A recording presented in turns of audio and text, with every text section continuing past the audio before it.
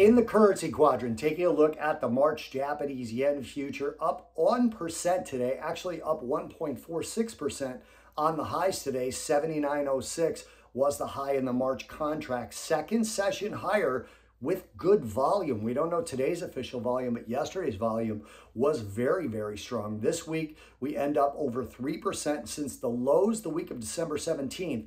The yen is up just short of 19% and is up 10 of the last 13 weeks.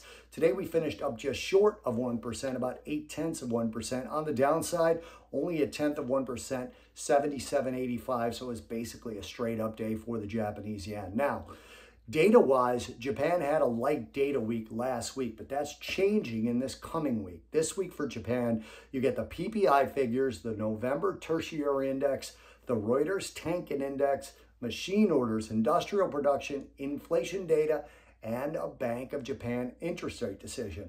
And that Bank of Japan interest rate decision and meeting is critical. It happens Tuesday night.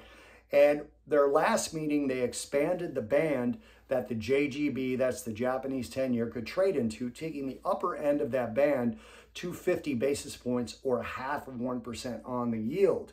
Well, the last few days, the market has been testing that upper band, and that's likely why we've had Japanese yen strength involved as people were taking yen off the market to buy that JGB and try and push that yield higher.